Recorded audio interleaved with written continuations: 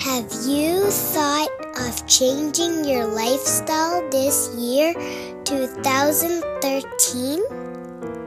But eating fresh, healthy, and nutritious food can sometimes cost more money. Growing your own garden can be hard.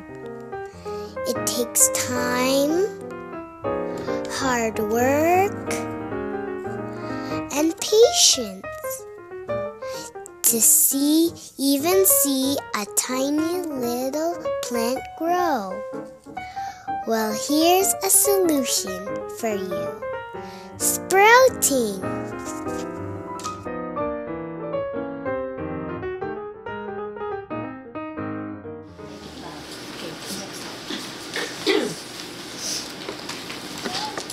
What is sprouting? Sprouting is the quickest, inexpensive, easiest way to have fresh vegetables in your very own home, even in your kitchen. To learn more what sprouting is, we must understand the words soaking and germination. Soaking is the process of putting seeds, nuts, and grains in water for a period of time. It then absorbs water and triggers a chemical reaction inside the seed, and then germination begins. Germination is a process through which a plant begins its growth from a seed. Let's take a closer look at the seed. The seed has a seed coat. It protects the seed from parasite injury, high or low temperature.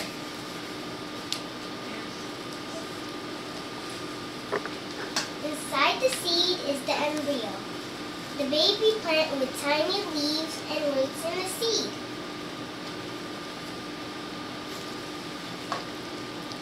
When seed is soaked, it absorbs water. It then triggers a chemical reaction. Embryo becomes big. Seed coat opens. Plant comes out, which we call sprout. What are the benefits of sprouting? Sprouts are nutritious. Sprouts are easy to digest, non-expensive, grow fast within 3 to 5 days, requires no soil, needs very little space to grow, environmentally friendly. Next semester, I will show you step by step on how to grow sprouts. It's easy and fun. So if you want to be healthy this year, 2013, try sprouting. They're good for you. Thank you.